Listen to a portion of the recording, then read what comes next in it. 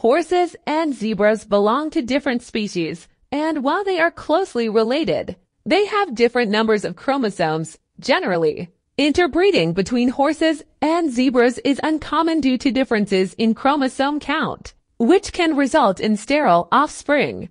However, on rare occasions, hybrids known as Zorse's horse father, zebra mother or Zonky zebra father, horse mother have been reported. The mating process for these hybrids would involve the physical act of copulation, similar to mating within their own species.